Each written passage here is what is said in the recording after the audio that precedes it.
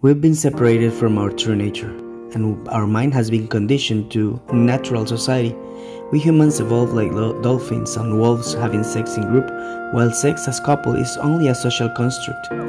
Jesus Christ is very different from the one taught by religion. In Luke 7, the Bible says that Jesus was criticized for hanging out with prostitutes and sinners.